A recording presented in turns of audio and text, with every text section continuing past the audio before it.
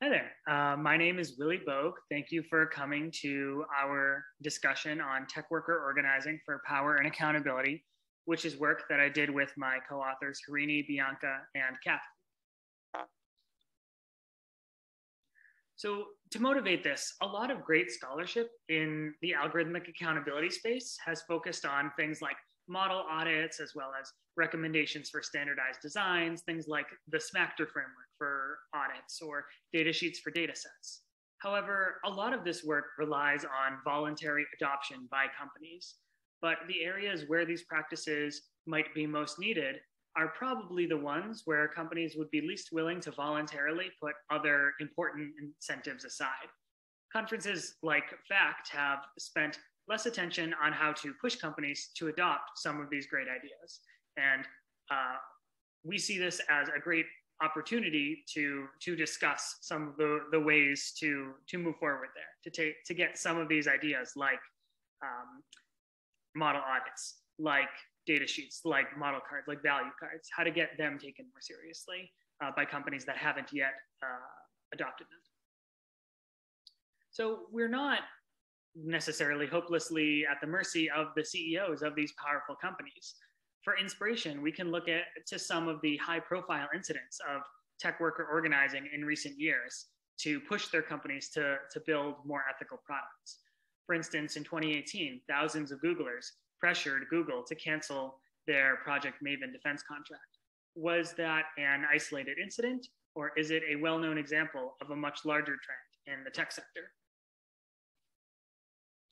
In this work, we use an archive which documents hundreds of instances of tech worker collective action. The data was collected by tech workers and academics to study those trends more comprehensively than just using anecdotes. The archive was built by tech workers, union organizers, and a sociologist. The creators started by searching tech articles for employment and organizing keywords, and about 5% of the entries were created from crowdsourcing. In this work, we use the archive's expansive definition of tech workers, which is people employed or contracted by an institution that produces or uses tech systems.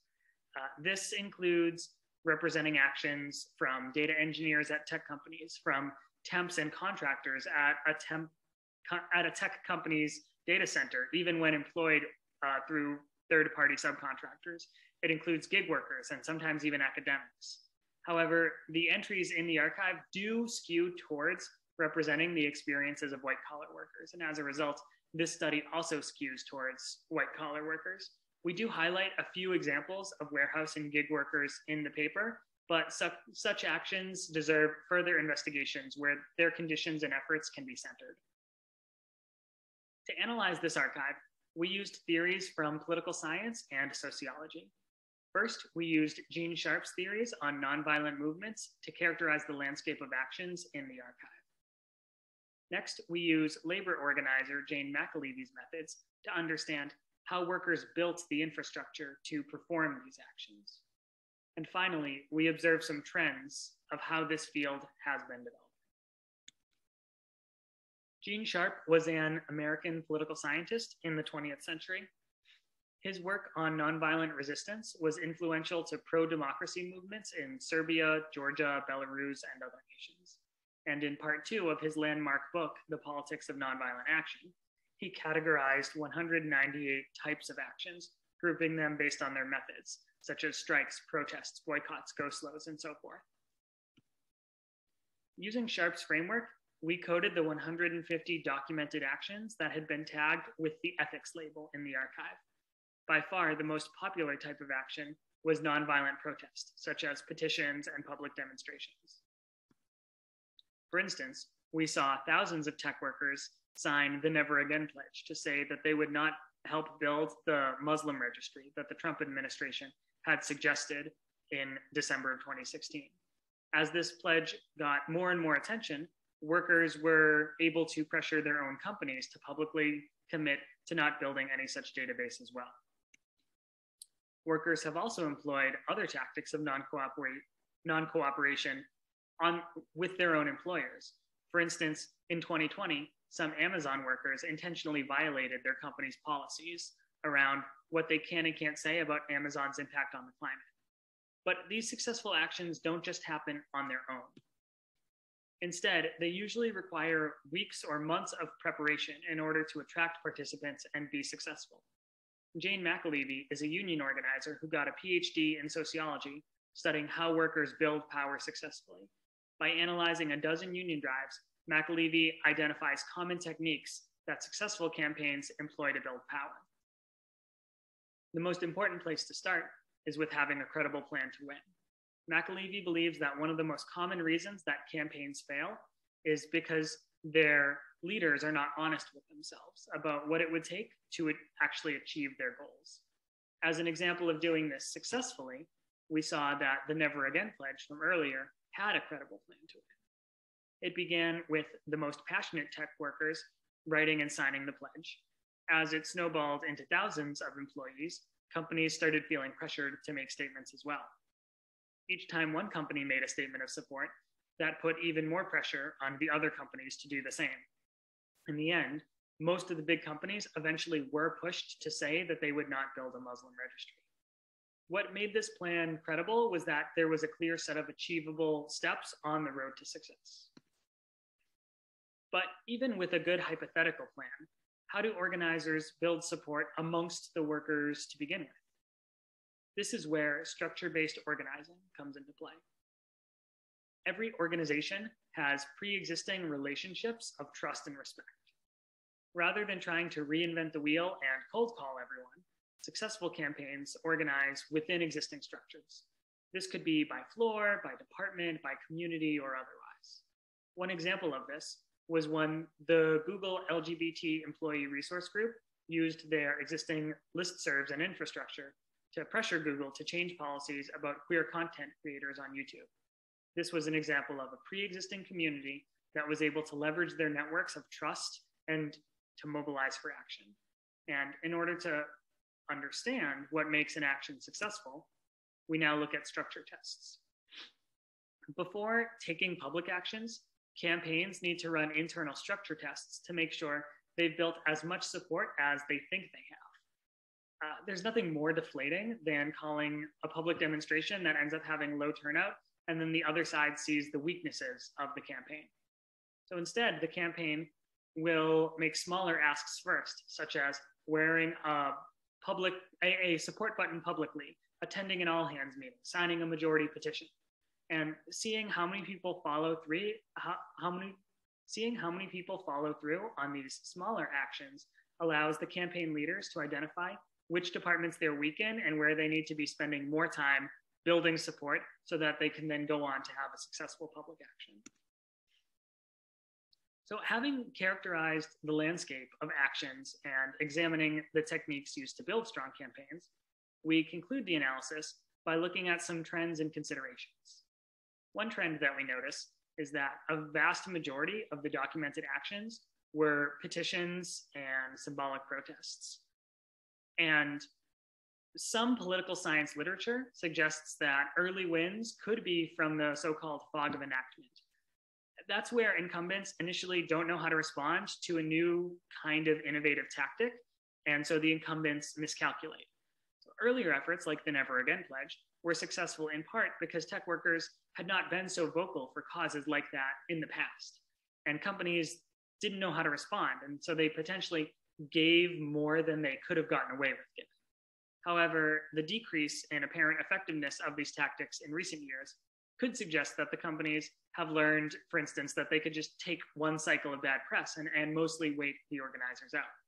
And this is why McAlevey argues that successful campaigns need to build the ability to go beyond symbolic forms of power, up to and including strikes. With unionization campaigns starting to become more normal among tech companies, we will see how the tech sector responds to the formal methods used by organized labor and whether that changes the landscape of ethical design. We also observe some noteworthy aspects about the tech sector that are different from other sectors. For one, Sharpe's framework doesn't anticipate domain expertise. However, the archive demonstrated multiple examples of technical experts using their skill set to give negative feasibility assessments. For example, experts opposed efforts from the Reagan administration to automate nuclear defense systems and opposed efforts from the Clinton administration to build backdoors to encryption. By saying these efforts were not just bad ideas, but from a policy perspective, but that they were not technically feasible, that added an additional dimension of pressure for the campaign to push on. Another trend is that tech companies are usually competing to attract top talent to work for them. Unlike employers for teachers and for janitors, tech companies thus far have been especially sensitive to negative attention that could hurt their ability to recruit the best workers.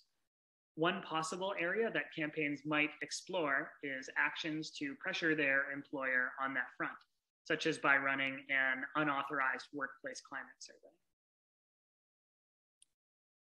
Wrapping up, we wanted to highlight some limitations of this study and potential areas of future work.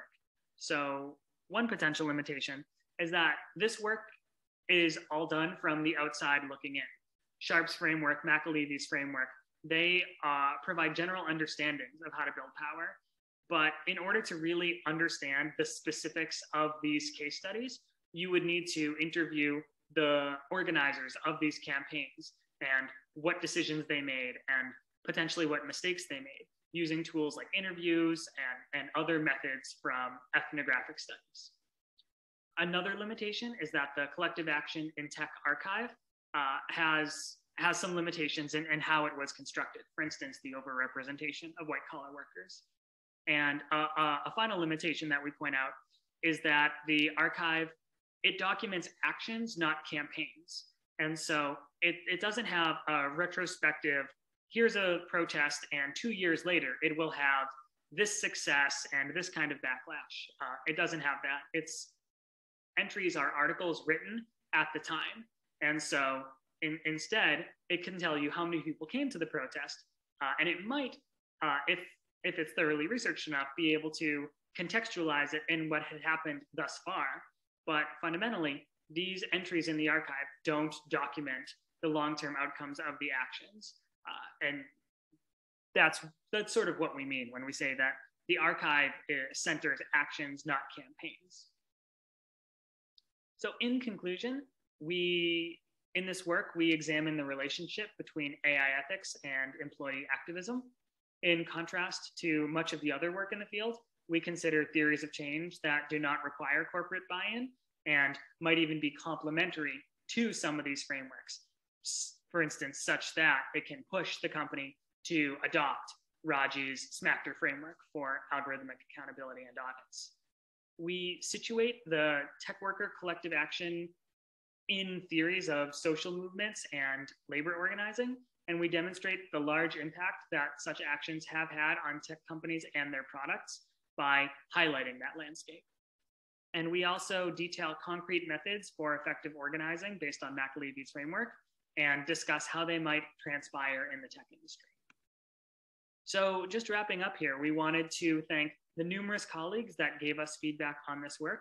And we also greatly would like to thank the creators of the archive, and especially to JS and Natalia for talking to us in early discussions and giving us some feedback.